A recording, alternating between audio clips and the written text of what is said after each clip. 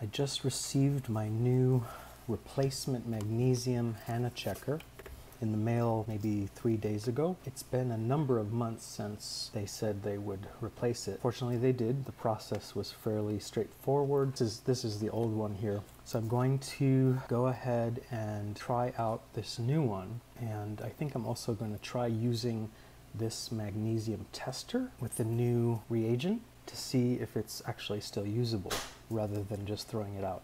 They are now using a powdered form rather than this liquid form. Reagent A here looks like it's the same. There's also one syringe fewer, which is actually nice because it kind of felt a little complicated prior. Otherwise, it looks the same. So let's dig in and take a look. So I'm going to put a little O here for old, so I can differentiate between the two checkers, and I'm going to check them side by side. We're adding 4 mils of reagent A, 5 milliliters of sample water. Got to make sure that the glass is spick and span.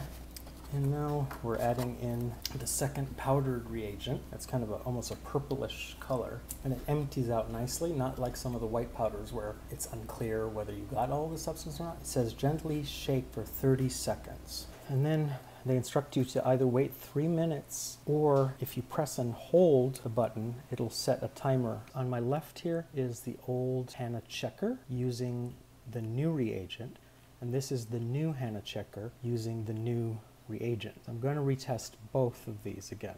So this is results for round 2, 1275 and 1390, so there is a bigger gap between the two this time. The results are certainly close enough when I compare it to my Mastertronic.